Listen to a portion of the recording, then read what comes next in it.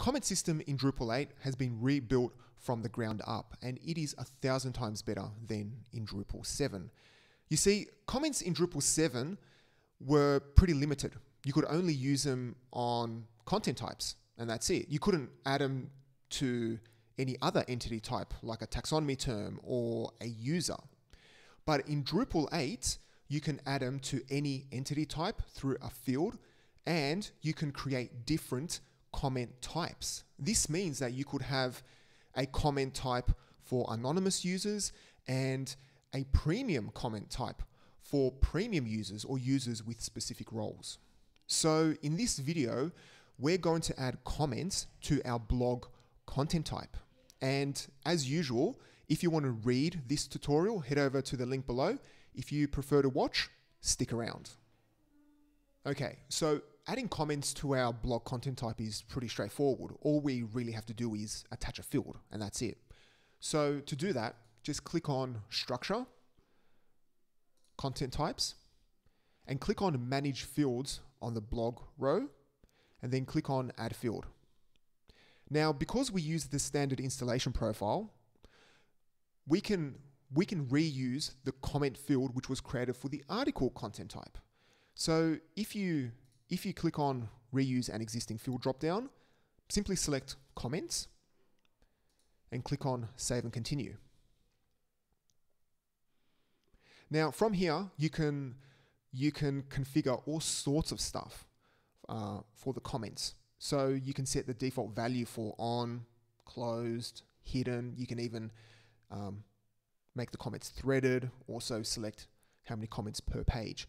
Now, if you use Drupal 7, this may look familiar because back in Drupal 7, you would control this at the content type level, whereas now we're controlling it at the field level. So just leave everything as is and click on Save Settings. And the only thing left to do is configure how the comments will be rendered. So click on Manage Display. And here we can configure the label. Let's set it to hidden, and we'll leave the formatter as comment list because that's the only option. And then just click on Save. Now, if I go to the home page and click on Test Article, I should see the comment form. Brilliant. Now, by default, anonymous users cannot submit comments. Let's now change the permissions so that anonymous users can submit comments, but an administrator or somebody with privileges will have to approve the comments. So click on People, Permissions, and just scroll down to the comment section, and you'll see that the authenticated user can post comments and also skip comment approval, whereas anonymous user can view comments, but they can't post. And just to demonstrate,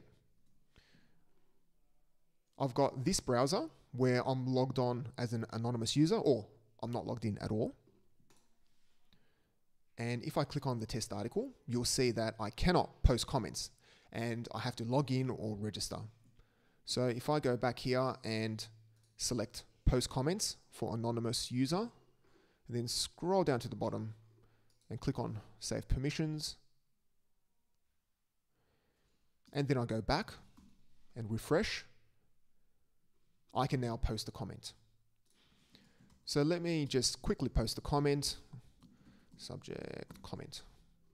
And then I'll click on Save. And you can see here that a message appears telling me that my comment has been queued for review.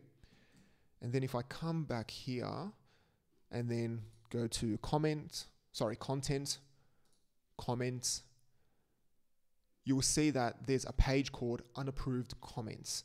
And if you click on that one, you can see all the unapproved comments that need to be approved. And if you click on Edit,